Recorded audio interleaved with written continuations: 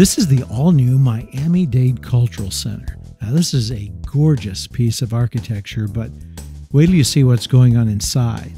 While they were still under construction, they found these areas of heavy, pervasive rust under the spray-on fireproofing that they chose. Well, it's not just one spot either. This kind of heavy damage is present throughout the entire structure, covering all of the structural steel. It's very aggressive and it's very unacceptable.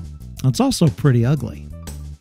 It's a very friable finish. It falls off if you touch it. It crumbles, and that's then in the air that you're breathing.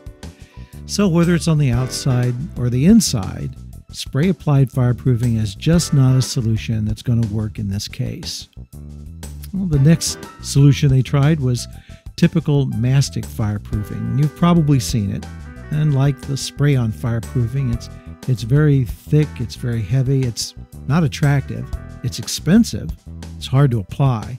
You can never get a good aesthetic finish, and it's also a lot of structural load to put on that steel.